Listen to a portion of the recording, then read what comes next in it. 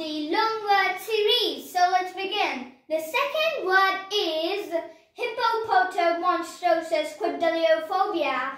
Now, you know how to pronounce it?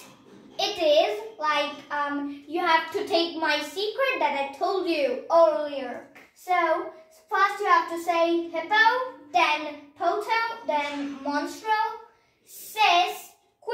aliophobia. Now, I'm just telling you this.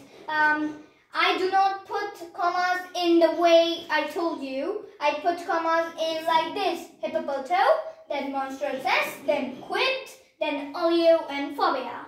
Okay, now the spelling of this word is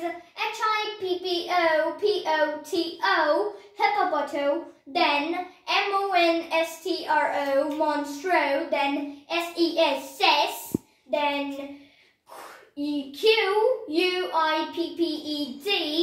quipped, then alio, alio, and then phobia.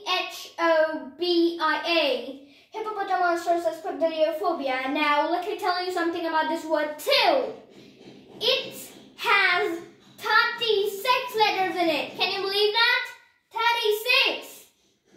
Now, you must be wondering what this word means. Now, don't laugh because this word's meaning is funny. It's like a joke. The meaning is fear of long words. Isn't that funny? Because this is a long word itself. Now, bye.